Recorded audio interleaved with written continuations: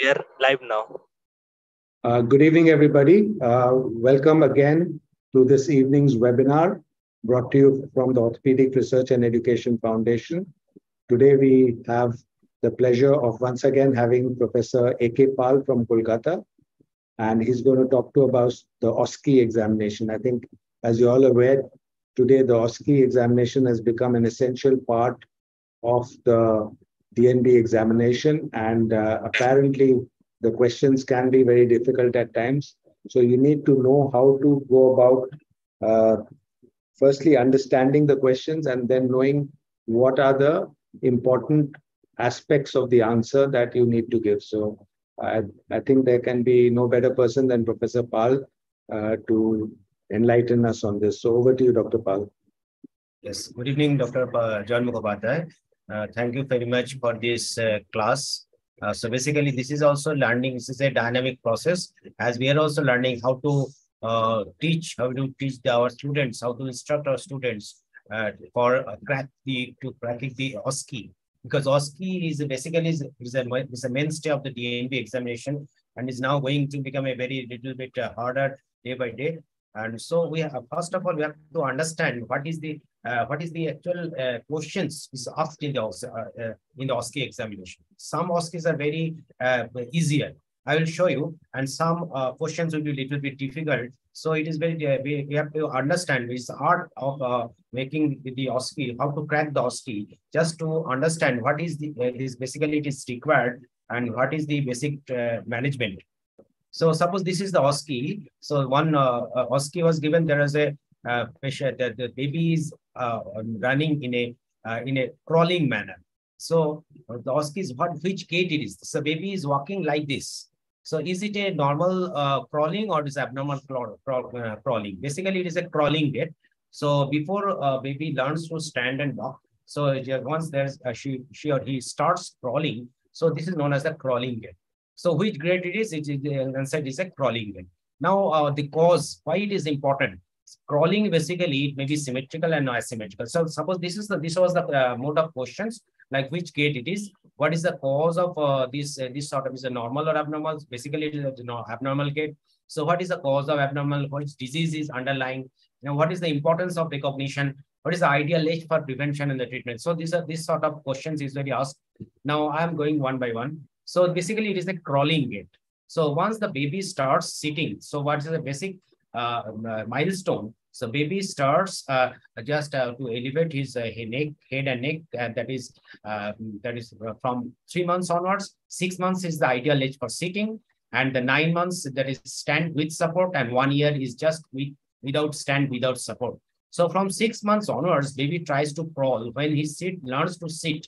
So for 6 weeks to 6 months to 9 months or 1 year. So basically it is the time when the baby tries to crawl. Now the crawling gait, basically it may be ideally it should be symmetrical crawling. So what is that? Basically the baby use the hands and knees with equal distance. Suppose this is the normal gait, as you can see here. So this is the normal distance between both the knee and both the hip is equal. So this is a symmetrical crawling. Now these are the lower figure. Basically this is a asymmetrical crawling as abnormal crawling. As you can see here, this one leg is outside. It is and another. This is instead of the knee. Basically they baby crawls with the knees and the hands. But here instead of the knee, the baby crawls with the hands and the feet. So these are the asymmetrical or abnormal crawling. So what is the sign of development of the motor? Basically, this crawling is the sign of the development of the motor and skill, and it may be symmetrical, asymmetrical. Another word is known as a scooting, where this patient, the baby predominantly walks on one leg. So for mobility. So what is the abnormal? What is the abnormal crawling? Asymmetrical crawling. So that's basically the cause underlying is the improper muscle development. It may be curved spine or scoliosis. There is shifted pelvis or abnormal pelvis alignment or the hip girdle. There is visual orientation issues and issues of with body awareness and the balance when learning to walk. Basically, what are the causes? It may be an early feature of the autism, or it may be cerebral palsy, or it may be a feature of the hip dysplasia or the pelvic deformity, or it is a scoliosis or the vision issues. So how to understand for that? So there are different types of asymmetrical crawling, as you can see here: club crawling, hitch crawling, gear crawling, crab crawling, like that. So I'm just from the orthopedic point of view. So these are the most important. That is a hitch crawl, which, as you can see here, one leg is outside. Basically, both the knee level should be just below the hip level. This is the ideal. But here the knee level is outside the level of the hip joint. That is known as the hitch crawl. Or this is the one-legged crawl. Patient is crawling almost into one leg, another leg is outside. So if it's a hitch crawl, basically it is due to imbalance of the pelvis. The pelvis is some abnormal, that's some fixed pelvic obliquity, or it is due to scoliosis. Or if it is a one-legged crawl like this, so basically it is a scooting, or it may be it is maybe feature of the DTH. So why it is important? Because if we understand this sort of abnormal crawling may be a feature of the diseases, that can be easily, we can identify it, and if we treat it from very early, we can prevent it. Now this is also another is known as the bear crawling, where instead of both the knee and the hand, baby crawls with both the hands and the feet. So this is the bear crawling, and the crab crawling is basically, this is almost another form of bear crawling, where both the lower limbs are relatively little bit outside than this is widely apart instead of the equal. The sizes may be unequal, and there is both the hands and both the legs are widely apart. So these are all abnormal crawling, and basically it is due to cerebral palsy. So these are the sign of the cerebral palsy. So from orthopedic point of view, this sort of abnormal crawling should be very much important. And if we identify the cases earlier, so it is very easy to diagnose. Basically, what happens in cerebral palsy, as the baby is very small, it is very difficult to understand that patients are spastic. So basically, 4 years is required to understand that basically the babies are very spastic. And basically once the spasticity is maximum, so spasticity gradually increases up to 4 years and gradually decreases up to 12 years. So once it is at this height of spasticity, then that is the stage where the baby is diagnosed as a spastic baby. Now there is a lots of time has become passed. And prognosis basically for the independent locomotion is favorable. Sometimes it is asked, what is the better prognosis for the independent walking or independent lifestyle, whether your baby will attain or not? Basically, the prognosis for independent locomotion is favorable if the child learns sitting within 2 years. This is extremely important. And spasticity, what is the importance of that?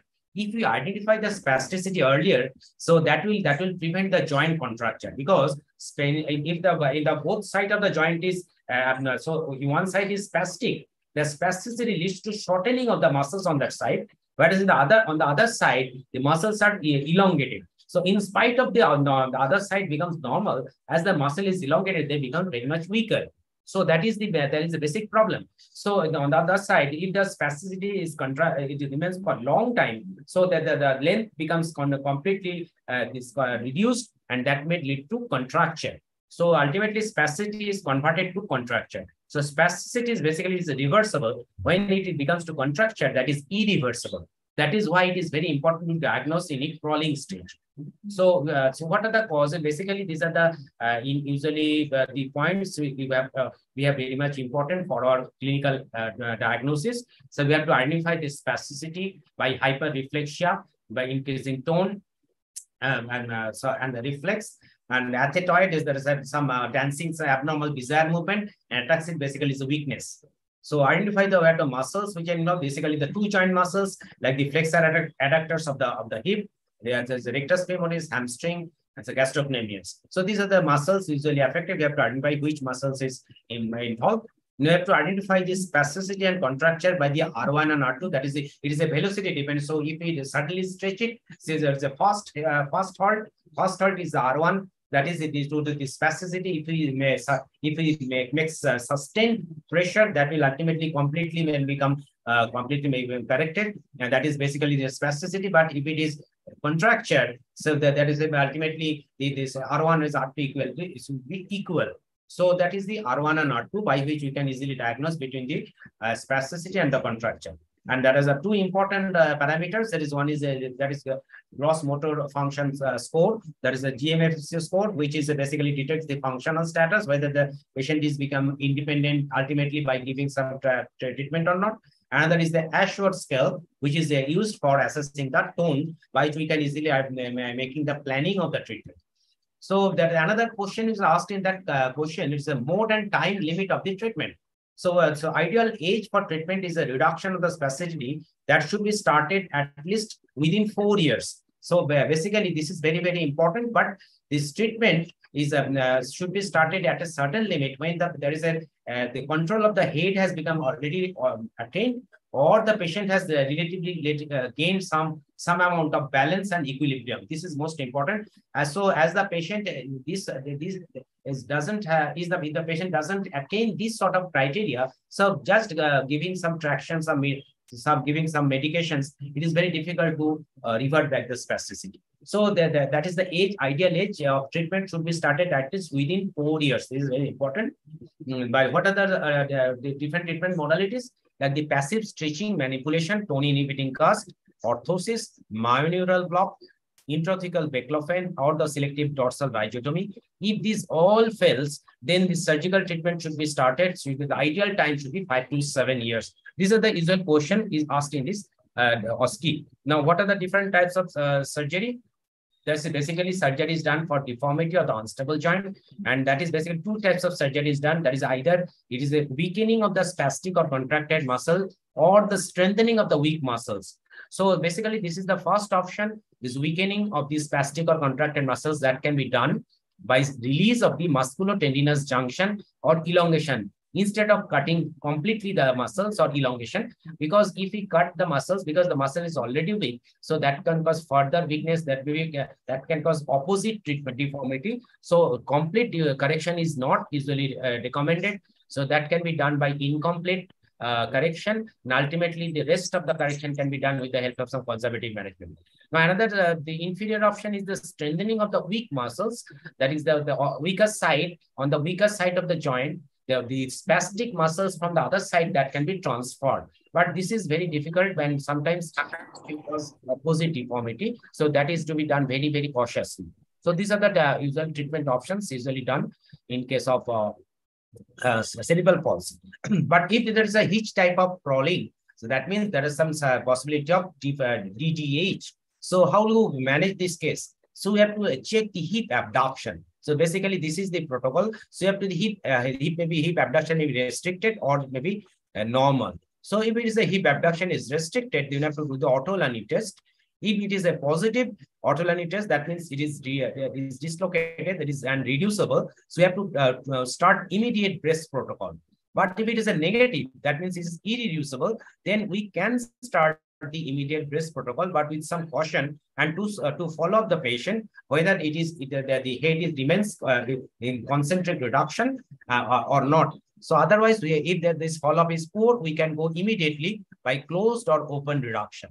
So similarly, this sort of breast protocol can be done within 4 months of age. So ideal age of starting treatment for this breast protocol is the 4 months. For cerebral palsy, it is the 4 years. For the breast protocol for DDH, it is the 4 months. Basically, that should not, that above 6 months, it cannot be done. So highest limit of this breast protocol is the 6 months of age after birth. So if the abduction is not restricted, then we can do the Burlow's test. So Burlow's test is a provocative test, and that if it is positive, that is dislocatable, we can immediately start the breast protocol. But if it is a negative, then again we can do the Burlow's maneuver. So basically both are almost same. In Burlow's maneuver, or we can give some little bit much more pressure to dislocate it by adduction. So if it is again it is positive, that is dislocatable, we can immediately start the breast protocol. But if it is a negative, that means it is either normal or dysplasia, then we can repeat the clinical radiological screening after 3 to 6 months. So this is the treatment of choice for suspected DDH.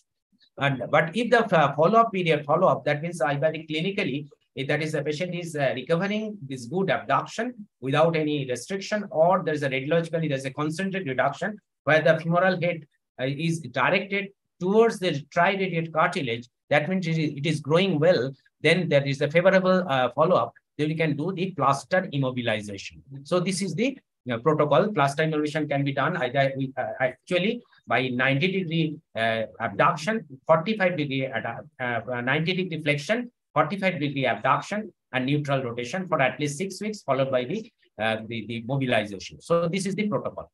Now, in this context, there's another OSCE we can discuss. Suppose this is the photograph, and the question is asked: identify the orthosis, how many straps and functions, and of the straps, ideal age and the candidate, follow-up and the advices and the complications. So I already started, all our questions are discussed in this manner. It is a public harness. So basically, it's the anterior strap and the posterior strap. Anterior strap for the flexion, for making the flexion of the hip, which is done at least 90-degree, not more than 120-degree, because that can lead to femoral nerve palsy.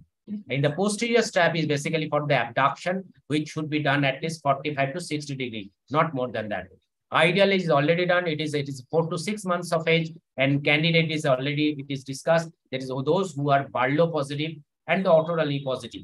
And if there is ortholani negative, that means that is dislocated but irreducible, then we can start within 4 years of age, but with a caution. So we have to do very much cautious, that is follow-up. That is, if we apply it, immediately after application, at least after 2 days, we have to, within 48 hours, we have to check it, whether patient is complaining of severe pain or not. Because pain can happen because of the impingement of the femoral head against the acetabulum. So we have to reduce the abduction and the flexion. So first follow-up is 2 days, followed by at least one weekly or two, if you have to examine till it is completely reduced or not. We have to check within 3 to 6 weeks. It's not more than, if it is not reducing within 3 weeks, you have to discard it. So what are the complications? There are several complications, like there's a posterior acetabular roof or the inferior. So as you can see here, so this is a before application, and this is after application, as you can see here. So this is a tridentated cartilage, and the femoral head is looking inferiorly. So there is an inferior dislocation or subluxation occurring with the public harness. And then similar, see this, how much flexion, it is much more, flexion is almost more than 120 degree. That can lead to femoral nerve palsy. So in every follow-up, you have always checked whether the baby is able to extend the knee or not. So if the knee extension is lacking, then there is a possibility of femoral nerve palsy we have to take care of. So this is the questions usually asked.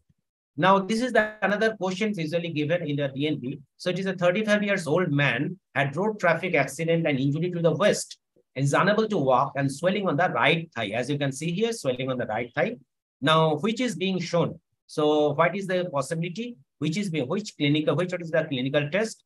Which investigation to be done for confirmation of the diagnosis, and how can it be treated? So, dear friends, that you can easily understand. So this is basically it's a soft tissue swelling, as you can see here. This is a large diffuse swelling, soft tissue swelling, and see in this test, it is a cross fluctuation test. So identifying the lesion, that is a moral level lesion. So name of that is the cross fluctuation test. Differential diagnosis. Basically, it's a post-traumatic injuries, as you can see here, like the fat necrosis, coagulopathy-related hematoma, and rarely the post-traumatic early-stage myositis ossificans with diffuse subcutaneous edema. Now, which investigations? So basically, it's a moral level lesion. See, once you this why I have given this. This spelling is extremely important. As a Maurice Morel level, and as a French surgeon, he identified this in 1853. So spelling is extremely important, and unless you write this proper spelling, you will not get the full marks. This is very basically important. Basically, it is a post-traumatic closed degloving injuries occurring in the subcutaneous plane.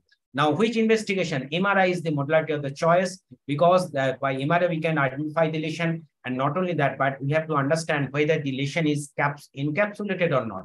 If it is encapsulated, then simple aspiration and conservative management is completely refractory, and there is a high chance of recurrence. So in that case, surgery is mandatory. If it is not encapsulated, then we can try by the aspiration and compression bandage. So what are the other areas of developing this moral level lesion? This is the trunk, lumbar, peripatellar, and the scapular lesion. Classification is done by the Melado and the Bencardino, and early surgical treatment is required. Otherwise, there is a high chance of infection and the skin necrosis. And the most important surgical treatment and the important mainstay of the treatment is sclerodesis, which is done with the help of the doxycycline or the absolute alcohol. This is the classification. I'm not going to detail. And this is the surgical technique, as you can see here. This is the lesion, and this is completely thoroughly evacuated, and this is that absolute alcohol is being injected over there. Now, this sort of questions is usually asked. This sort of radiograph is given, and given how to diagnose this, how to approach such cases. So we have to understand whether the baby is a dwarf or not. If any photograph is given like this.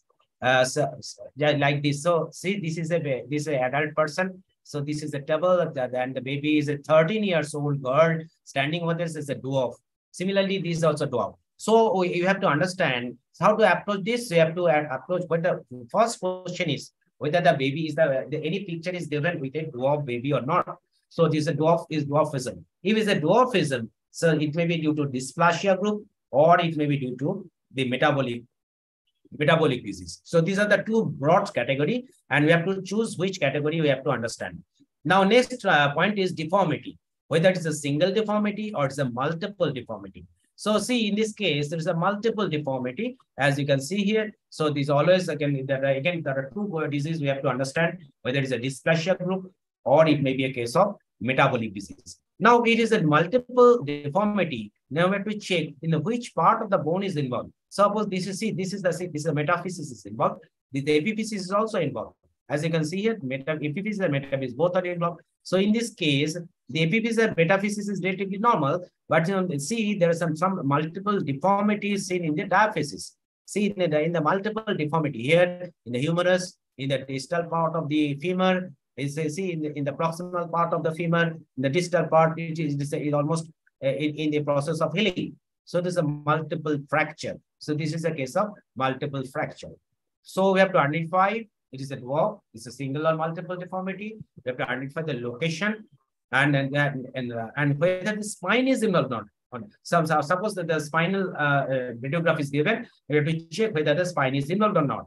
And lastly, the hyperlaxity. Sometimes the clinical pictures are given to see whether it is hyperlaxity or not. So how to know that? So basically, it is a developmental disorder, the dysplasia. It may be due to disorder of the cartilage and the bone growth. It may be a disease of the connective tissue disorder. It may be a storage of the metabolic disorder, or it may be chromosomal disorder. So if it is a disorder of the cartilage and bone growth, so there is an structural abnormality of the epiphysis, physis, metaphysis and diaphysis, physis and metaphysis, or combined. If it is a connective tissue disorder, so there is a generalized joint laxity, like Morphan, Taylor tendon loss, or osteogenesis imperfecta, hyperdysplasia, or sitting as progressive like this. If it is a storage disorder, so there is a possibility of correction of the proteoglycans in mucopolysaccharides. There is a Gaucher's, homocysteine like this. So in this way, it is classified. Now, in the disorder of the cartilage and the bone growth, it may be involved the epiphysis and metaphysis, metaphysis and diaphysis, and combined. That is why it is extremely important which part of the bone is involved. If it is only epiphysis is involved, it may be commonly it is a multiple epiphyseal dysplasia. So that usually involves both the peripheral joints as also the spine. If it is epiphysis and metaphysis, so there's a high chance of deformity. So there is a deformity, multiple deformity. It may be a deformity of the hip and knee. It may be flexion deformity of the hip, flexion deformity of the knee. And one case was given, there was a flexion deformity of the hip, flexion deformity of the knee, as also there is some genu-valgum deformity. So multiple deformity, and multiple deformity is possible in these two categories. It may be epiphysis and metaphysis group is a maximum deformity. In epiphysis group, it may be deformity may be there, but there may be basically it is a dwarf. Whether it's epiphysis and metaphysis group, is a multiple deformity, and this patient may be unable to stand and walk. So there are different types. Let's say maybe hereditary multiple exostosis, achondroplasia, hypochondroplasia, metaphyseal chondrodysplasia, dyschondroplasia, and that means the Olier's disease. So these are the diagnoses. Metaphyseal and diaphysis, there are several diseases.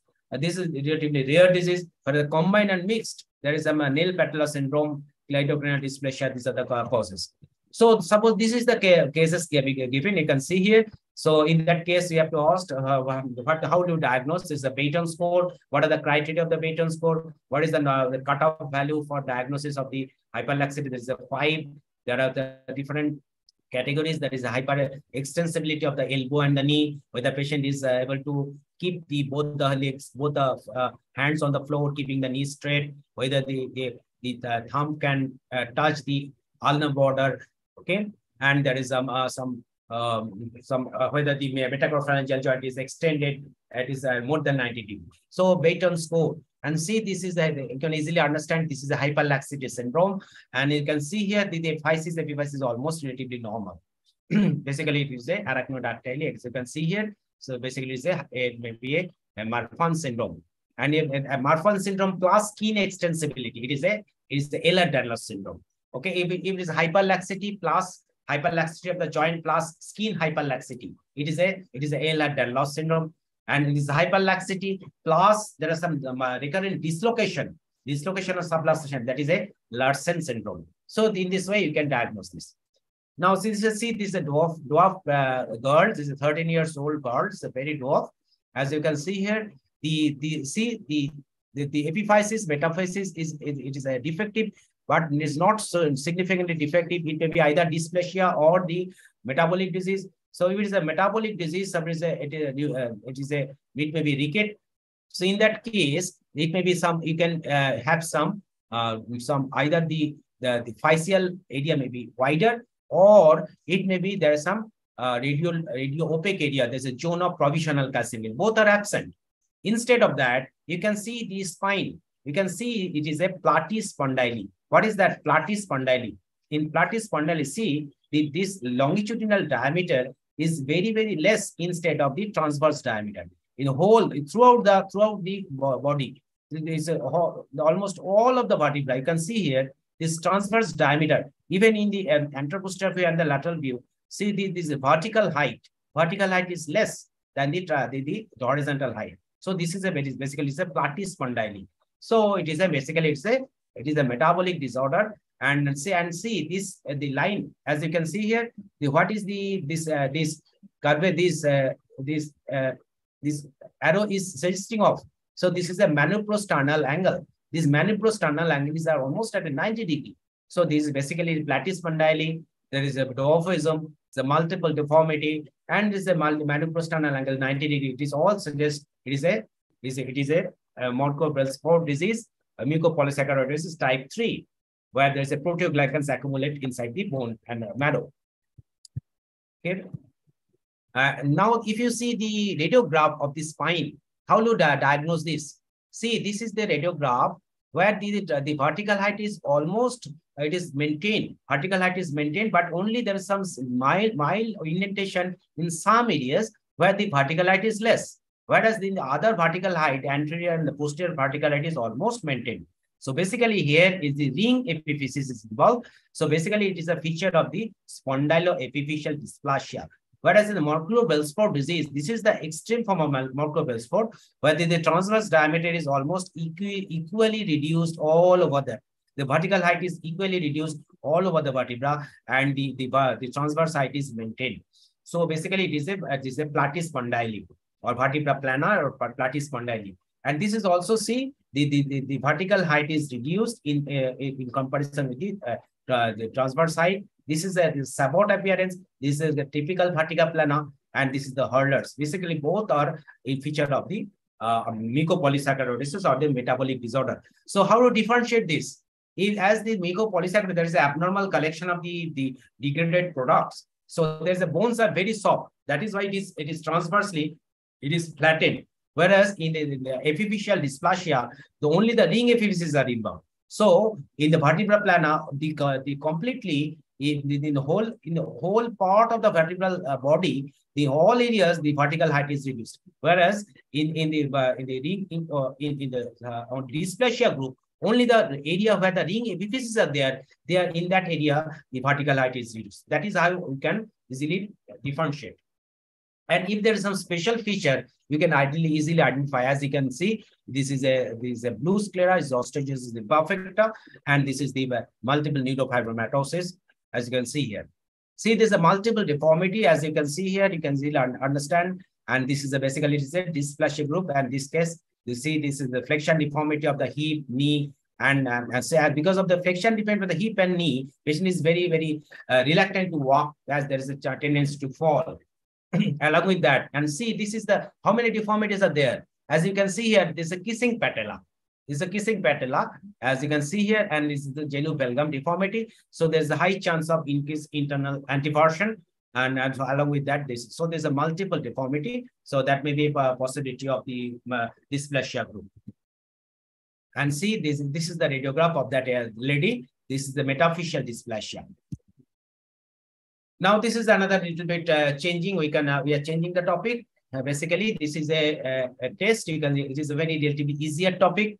And now, the patient is unable to extend the fingers, keeping the wrist dorsiflexed. Whether when the wrist is palmoflexed, the fingers can be easily extended. So, what is the name of the test? This is basically. Can anybody tell? Can anybody join this? Can anybody tell which type of test it is? Yeah, I think no. Spender. Sir, it's Volkmann's test. Yeah. So this is easy ASCII. So this is a Volkmann's test. Now, how it differs from normal tenodesis? Now, this is maybe asked. This is maybe this sort of question, because normal tenodesis means you can all of the students can examine by his own hand. So if we flex the wrist, there is gradually there is extension of the fingers. So if we extend the wrist, there is a flexion of the fingers. So this is basic tenodesis. So how it differs from this? That means passively you cannot, actively and passively you cannot extend the finger in case of keeping the wrist dorsiflex. This is the difference. Now, how to check the intrinsic contracture? It may be associated with some flexion of the intrinsic contracture of the fingers. So basically, this is done by the Bonnell-Littner's test. So what is that? That can be asked. Now, can anybody answer these questions in this? So this is a case of Volkmann ischemic contraction. So is there any role of orthosis in this case? Can anybody tell? Try to answer this question. Yes. Sir, in initial stage 1, maybe it's working, sir. Another stage. Which orthosis can be used? Name the orthosis. Pardon? Sorry, sir. Wait, name the orthosis. So basically, this is a Bonnell-Littner's test. So we have to testing the PIP flexion, keeping the MCP joint in extended and flexed. So if in both the condition, the PIP joint cannot be flexed, that means it is a capsular contraction. But if the PIP joint can be flexed with the MCP flex, that is due to intrinsic contraction. Now, this is the actual orthosis. So this is the dynamic VIC orthosis. There is a wrist, but dynamic VIC wrist and orthosis. So basically, it is a torn buckle type of orthosis. So that can be used even before surgery. So in that case, that will make your muscles relatively supple, so that during the muscle slide operation, so there is a less amount of surgical correction is required. Now, which sort of surgery? So these are the surgeries all of you know. So you have to write it down for getting the full marks. Now, this is the test is given in the last DNB. So patient is actually, this is a patient is standing. Test of so basically all of you know, this is a test of some ligaments or soft tissues of around the knee. Now it is asked, name the test, what is the significance, and what are the other tests to diagnose the same. So can anybody try to do the answer?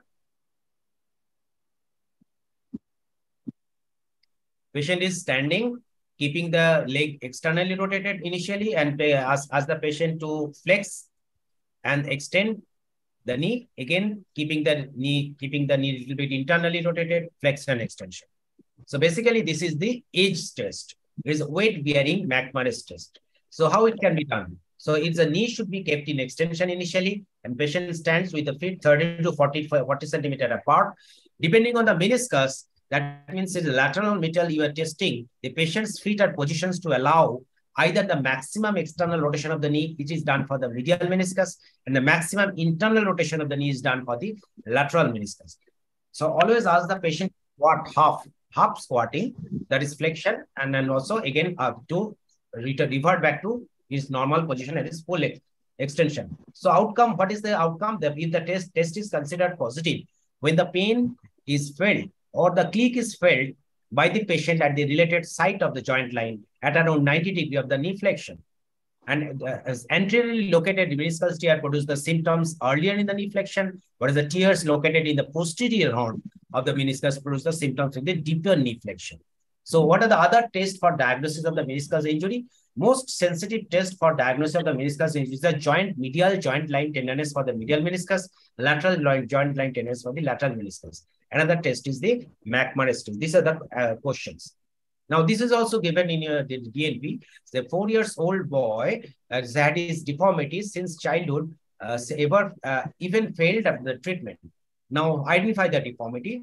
Now, can anybody try to identify this? Any person? What is the significance of this?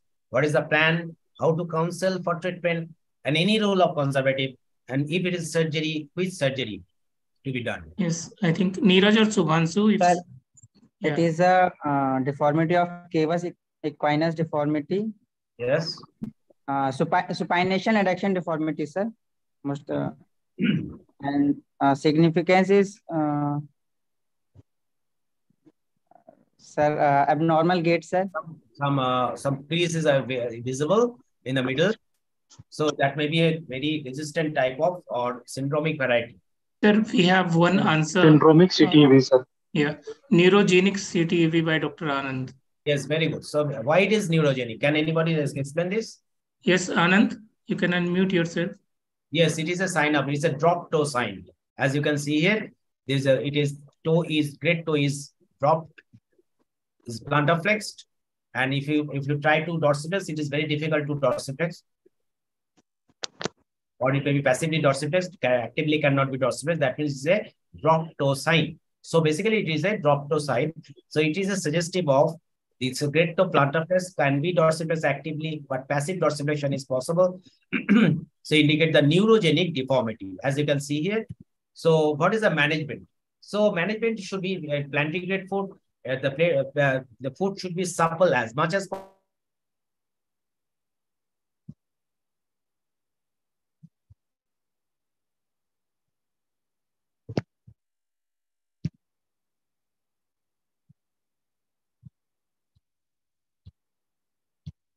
Yes. I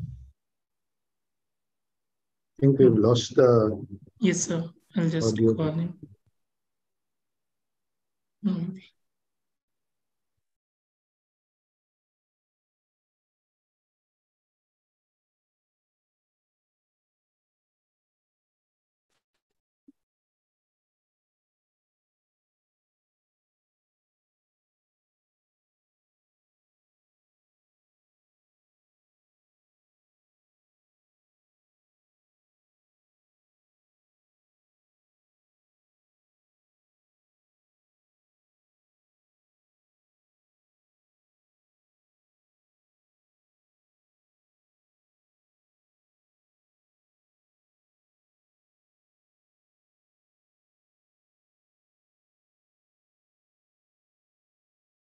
What's happening?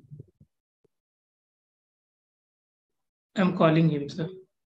Sir is not picking up him, maybe kept it silent.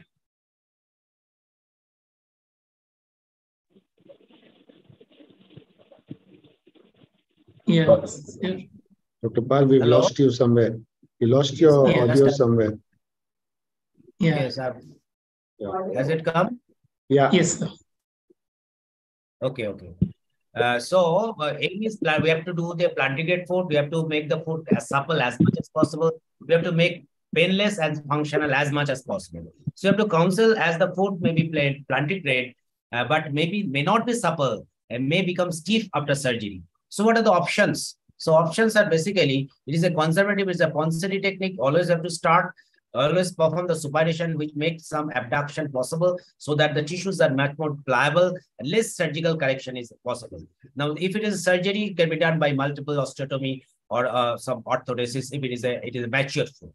Now, this is another case. This is a 23-year-old man with recurrent bleeding episodes since childhood. It has had some deformity for last 12 years.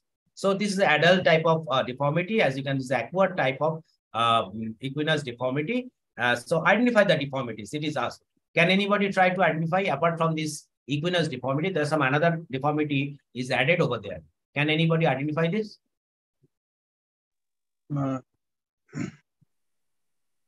Drop toe, sir. No, it is drop toe, not drop toe. See the as you can lateral profile, as you can see here, this is a metatarsophalangeal joint. They are hyperextended and hyperflexion of mallet toe, sir. Pardon? Mallet toe, sir. Mallet toe is basically it is the acute flexion of the interphalangeal joint, but here there is a metatarsophalangeal hyperextended and there is hyperflexion of the interphalangeal joint. So basically it is a pardon? It is a clawing of the toe. So along with the clawing of the toes. So it is acquired type of congenital talipes equinovarus with clawing of the toes. So what is the cause of that? What is the cause? Can anybody now? This is already hint is given. There is a recurrent bleeding episode. So if it is a recurrent bleeding episode inside that, so that can lead to some compartment syndrome, and that can lead to intensive muscle contraction, and that can lead to this sort of the clawing of the toes. Now, which investigation to be done? So investigation basically you have to check the factor 8 antibodies. So factor 8 antibodies. So basically it is acquired talipes equinovarus with clawing and callus due to injury due to hemophilia. So basically it is you have to do the investigation is you have to check the factor 8 antibodies. Why it is important? Because if there is no fresh bleeding, that means it's a less antibody. So in that phase, we have to do the operation. So it is a 23-year-old man. So we can offer the triple orthodesis under cover of the factor 8. But if there is a chance of factor 8 antibodies are more, so in that fail. So that is why we have to check the concentration of the factor 8 antibodies. Now this is also given. Pardon? Excuse me, sir. So maybe we'll take some question in between so that. Okay. I'll So the last one, what you have shown, if it is rheumatoid, then that one is buttonhole deformity. Right? So in that toe, that claw toe, if it is a rheumatoid case, that can be buttonhole deformity, right? Sir? Boutonniere deformity. Boutonniere deformity, yes. What do you mean boutonniere? Yeah. Yes, that is a possibility. But see, I have the hint is given as it is photograph is taken from the side. There is a hyperextension of the metatarsophalangeal joint. So basically, this is the claw. So basically, what is happening in the hand, the same thing is happening to the foot. As the hint is given, there is a recurrent bleeding episode. So that is the hint. They have to pick it. Take. So why actually the idea of this class is how to take the hints for diagnosis. That is most important. Yes. Yeah. So, there was one question, sir. In this year, they have asked about 22-year-old CTV in the OSCE, what our DNB candidate has given. And they have asked about the causes and the prevention in that one. So, that is why the last case I have shown this. That is almost same type of case I have shown this. So basically, the cause is the persistence of the deformity. It may be neurogenic cause, it may be osteogenic cause. The cause is already there. So if it is suppose there is a spinal dystrophism. So if it is not treated for the long period, that can easily recur. So that is why even after the Ponseti technique, it fails because of the cause is not taken care of. That is the most important. Or there is a recurrent bleeding. So this sort of primary cause, if it is present, so that has to be taken care of. Otherwise, the defects are the secondary. So if we treat the secondary deformity without treating the primary one, that will not happen. So prevention is we have to prevent from initially from childhood. Okay, that is the main treatment. I think what you need to do there is to classify the different types of clubfoot. Like an idiopathic clubfoot, the reason would probably be inadequate treatment. While in arthrogryposis and in the neurogenic club feet, sometimes in spite of good treatment, they can recur. Okay, because with the neurological problem, there will be a tendency for it to recur. because of unequal muscle pull. Yeah. And prevention would be by adequate treatment and bracing. Huh? So if it is a recurrence, then bracing, if it is not applied. It's not a treatment for recurrence. Bracing is only after the foot is corrected to maintain correction. Okay. Yes, sir. Another question was 1 week old humerus fracture with radial nerve injury. And what is the role of electrodiagnostic study? This is the first part. Another one is, will you explore the radial nerve in the treatment? This was asked. Second part. The second part. Will you explore the radial nerve during a fixation of the fracture? This is the second part of the question.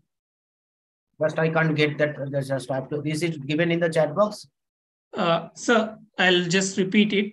Sir, this is 1 week old humerus fracture with radial nerve palsy. Will you role of diagnosis? That is one. Yeah. Second. Will you explore the nerve during the fixation of the fracture? Okay. During the fixation of the fracture. So how much old is it is? How much old? 1 week. Fracture? 1 week. So I think the answer should be pretty clear for this. So 1 week old injury, you would treat the fracture for what it is. There's no point doing neurodiagnostic tests at 1 week, firstly. Yeah. Okay. So you would, because you're not going to get any sensible response from that. Second thing is you treat the fracture as you would treat, the consensus is you would treat the fracture as you would treat a fracture, whether it had a nerve injury or not. Third thing is do you explore it or not? That is a question of debate. There are some people who feel you should explore it and others who say you don't need to explore it. I think what you're doing, if you're doing an open reduction, you will be making sure that the nerve is not entrapped in the fracture. Okay, that's important. But whether you go looking to explore it will depend on the approach you use for that fracture. So if you're doing a posterior approach, then you have to identify the nerve anyway. Okay. If you're doing an anterior approach or MIPO approach, then you may not identify the fracture. Okay, might not identify the nerve. So I think the answer has to be sort of say that the exploration depends on the type of treatment you're planning for the patient. Absolutely agree. So absolutely agreed. So that is my practice. My answer should be, if it is a shaft humerus with radial nerve palsy, in 1 week, there is no role of radiography, as you have rightly mentioned. But we have to choose the approach. So in that case, we have to choose the posterior approach just to check whether the nerve is entrapped or not. There is no question of nerve. There is exploration in case of fresh fracture. So, but if it is a 6 weeks old, now the question was given that it is 6 weeks old. What is the role of electrodiagnosis? That is the question. Now I'm telling what is the role of electrodiagnosis in case of any nerve injury. Now, what happens if it is a nerve injury?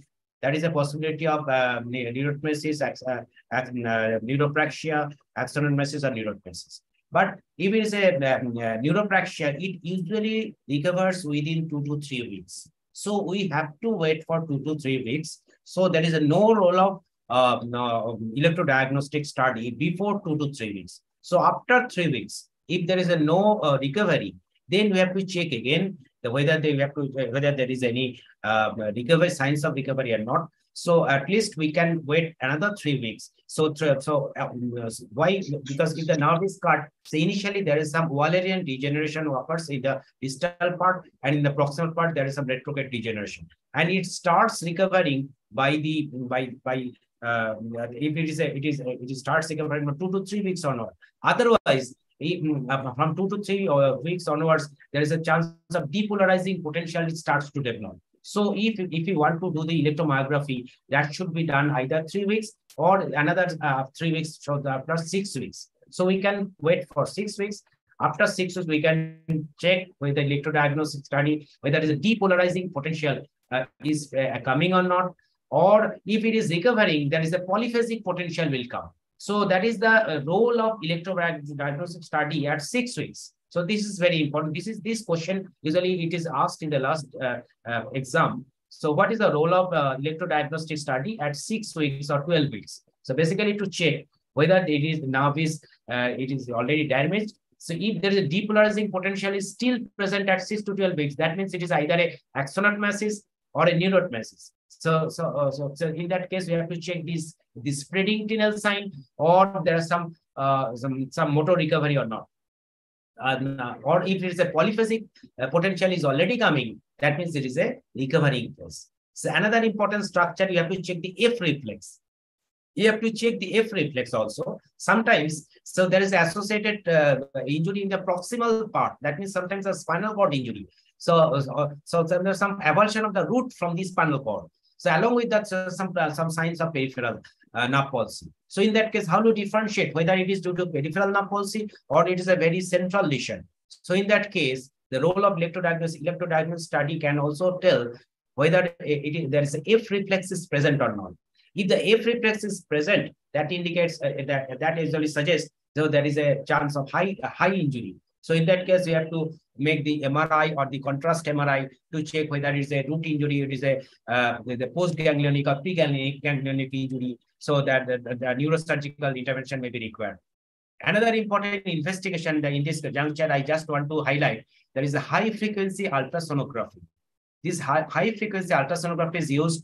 So once there is no recovery is occurring within 6 weeks to 12 weeks down the line. So in that case, high-frequency ultrasonography is required to check where the exact level of the lesion of the nerve. Sometimes the neuroma or the fibrosis that can also be taken care, usually picked up with the help of the high-frequency ultrasonography.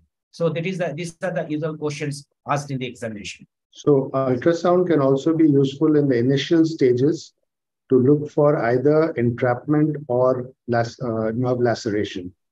Okay, because these are the only two conditions where you may need to do a urgent exploration. Is if you know that the nerve is lacerated or you know that the nerve is entrapped.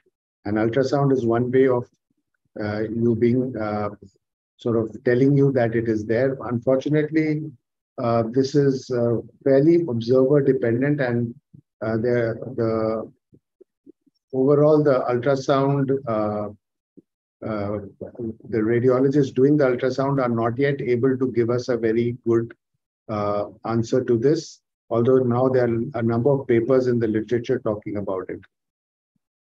Okay. So, one question, sir, about they have given the image and they asked what the implant it is. They have shown LCDCP. Actually, in this exam, they have asked LCDCP, LCP, cancellous screw, as well as DHS, the 4 implants. About the LCDCP, they asked how many screw we should put around on each side. Although the person who has given the question, they have not written the name of the bone and the indication and the definition as well. That depends on the bone. Definitely, that depends on the bone. So radius, I think the radius at least 6 cortices on both the sides. On the humerus, there are almost 7-8 cortices on both the side of the fracture. Like this, that depends on the bone. So even if they haven't mentioned the bone, you can mention it and say, if you're doing the humerus, we would need 4 screws on each side, minimum of 4. And in the radius, it's usually a minimum of 3 screws. But it would vary on the fracture pattern, etc. Okay, so it's not absolute this thing. Okay. And type of screw also, sir? So LCDCP has only one type of screw. Okay? Yeah. I think there is no. The LCP has locking and conventional screws. Okay. So the DCP is all conventional screws. Okay, sir. Absolutely. Okay, sir. And so the type of screws doesn't come in there. Okay, so you have mentioned once that LCDCP has not come to India. Probably. Of course, no, it was there for many years before we. Yes, it was practice. Okay. It was there for many years before the LCP came. Okay, sir. So about the principle of application of DHS, they have asked, as well as about the. So I think principles of application of DHS, everyone should know. I don't think we need to question that question. I think it's a very straightforward question, which no one should be complaining about. Yes, sir. And they have some controversies also coming. That means in a DHS that leads to some compression. That compression, that means dynamic compression. So and that may lead to reduction of the length of the lever arm for the abductors. So that can lead to there is some uncontrolled or at least more than 1 centimeter compression. That is more than 1 centimeter reduction of the lever arm or the abductor lever arm. That can lead to abductor lunge. So in fact, recently there's a big trial known as the InSight trial, which is a multi-centered randomized prospective trial comparing DHS and the nail, and they found that the nail has no real advantage over the DHS. Yeah, it's called the InSight trial. Yes, the last one, sir, which I should mention, that they have asked about pelvic bone anatomy. Other than that, they asked about the osteotomies of the pelvic bone. They have not named any, but probably they have asked what to enumerate about the so I think you should go by according to the age, starting with Salter, then Pemberton, Dega, going on to where you are. So also in terms of, you can call it a reshaping osteotomy or a reorientating osteotomy. Okay, or the last is a salvage, which is where you do something like a Chiari. Yeah? You have the shelf and Chiari, which are salvage procedures. And then you have the children and the adults. So in the adults, once the triradiate cartilage has fused, then you have to do either a steel or a Gans type of osteotomy, a periacetabular osteotomy, triple. Yes, so I think those are questions which people should have a reasonable idea of once they are sitting for the exams. So, okay, I think you got something else to ask? No, sir. Just one thing, sir, because usually in any center, the examination is for 2 to 3 days. So probably they are getting different questions for each batch. So that is also important. So there are anything can be asked. But we have to understand how to crack the OSCE. So we have to understand what is the motto. So there are several pictures are given. So you have to pick which picture. So that was given. There is a one hand radiograph of the hand, spine. So if there is spinal deformity is there. So if once you have got the spinal deformity, you have to understand it may be either dysplasia or the metabolic disease. So like this. So if it is a dysplasia, it may be due to some different epiphyseal dysplasia, spondyle epiphyseal dysplasia, like this. So how to think, how to channelize your thinking process. This is extremely important. One case was given. So there is a swelling on the in front of the elbow, and there is the ulnar deviation of the. Okay, we have lost.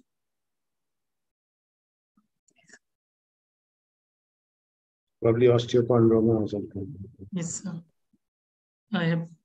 Okay, sir. We have lost, sir. So I think we should. Anyway, it's time to close. So yes, sir. Let's see if we just wait for a minute, sir. Calls. This must be unstable.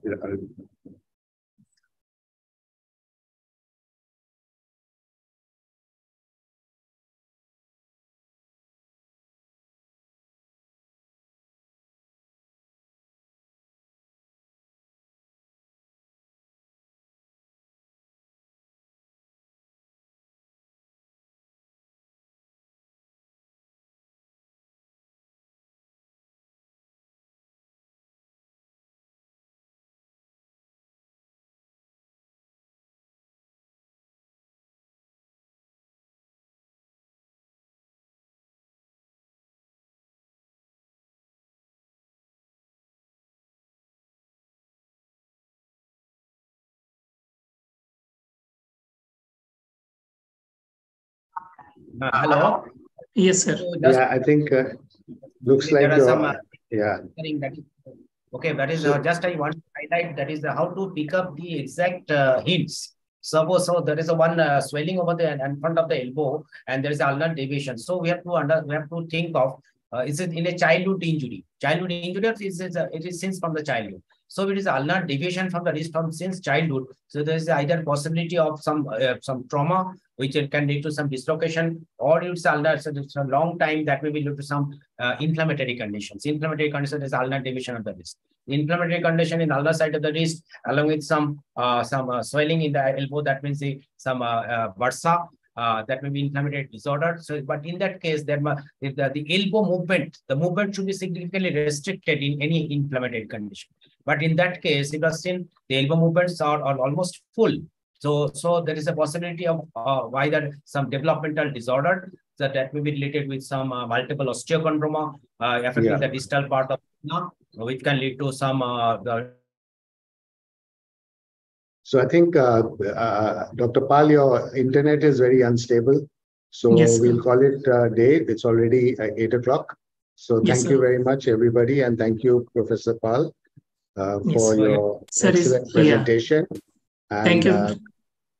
Your internet is giving you a lot of problems. So we will call it a day. And good night, everybody. Until next week, we'll meet again. Yeah, sure. Thank you very much, sir. Thank you very much, sir.